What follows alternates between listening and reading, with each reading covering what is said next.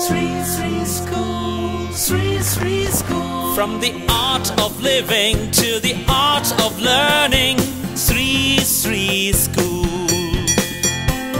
Sri School. Sri School.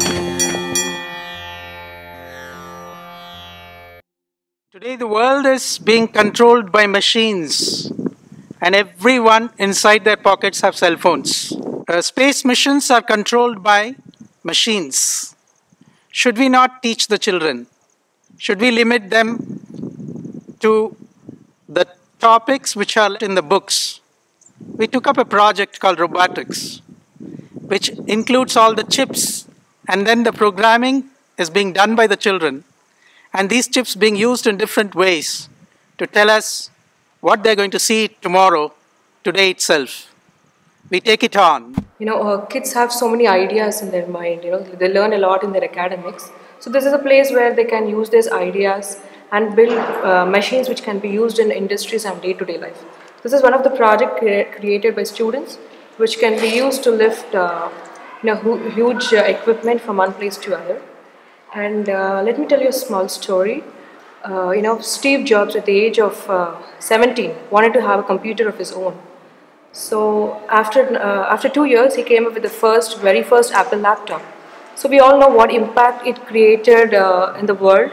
So introducing these things to the kids at a younger age, and especially in a very holistic environment here, would be very useful for them in their future career.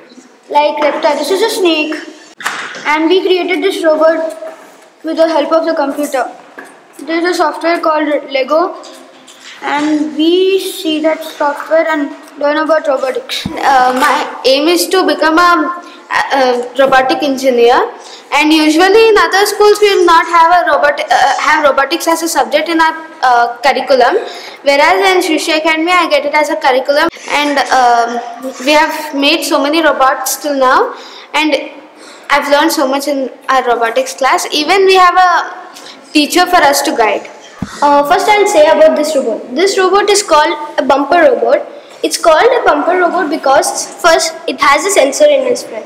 Whenever this robot is moving front, and whenever it touches to one wall or any some problem or some thing come in its way, when this sensor will punch back, so the robot will start moving back.